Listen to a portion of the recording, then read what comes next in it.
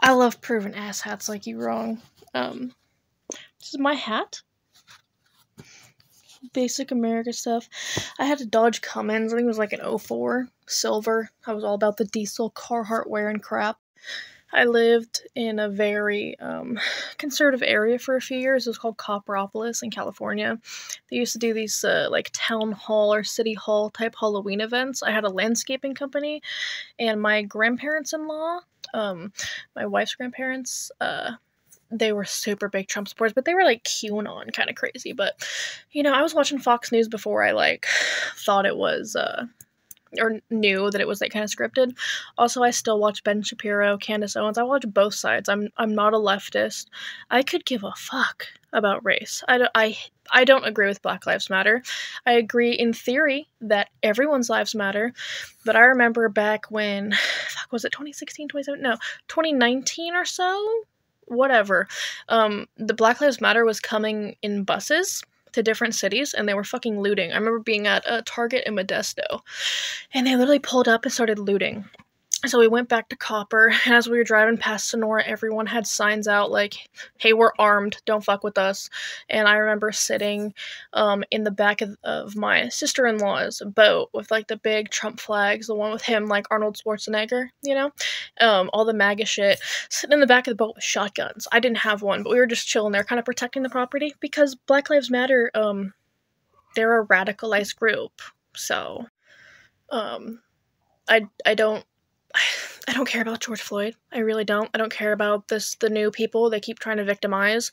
Like, they are criminals, whatever. I'm not a leftist. I'm not a conservative anymore. I mean, I grew up Republican. My grandma had her own pool business, was super fucking Republican. Like I said, when I joined the Carpenters Union, that's when I initially, like, signed up for it because I had to. So I was like, fuck it. But yeah, no. This is my hat. I even had a Trump mask, but it got lost when I moved. But yeah, I was handing out Trump stickers. Like, we got them. I forgot where we got it. I think it was Amazon. I still have it on some of my other stuff, but it's really cute that you think you know.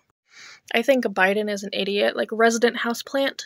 You should know who said that, Ben Shapiro. But yeah, it's really cute when people are like, oh, you're this way, you're that way. Like, nah.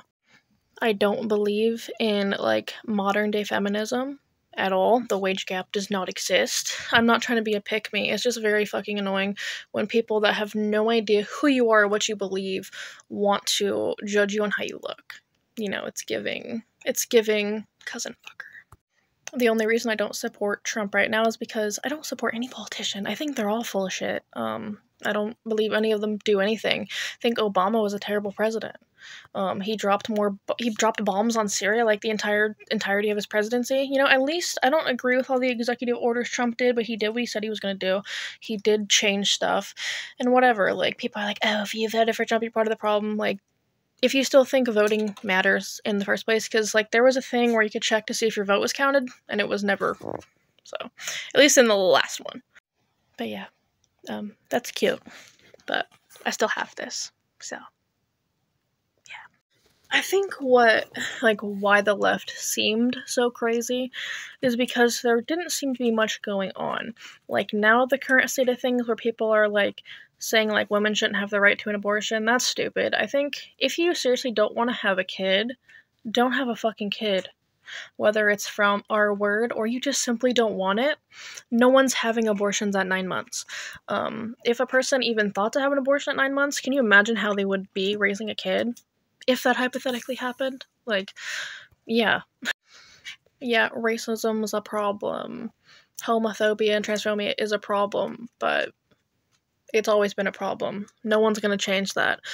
I've never been to a pride. I'm not saying I don't believe in it, but with all the mass pew-pews and stuff and people, like, wanting to, act like they have a big dick because they have a big gun collection, in my experience, all the motherfuckers that have all the guns have a small-ass dick, and are usually short. And I'm 5'5", and they're short to me.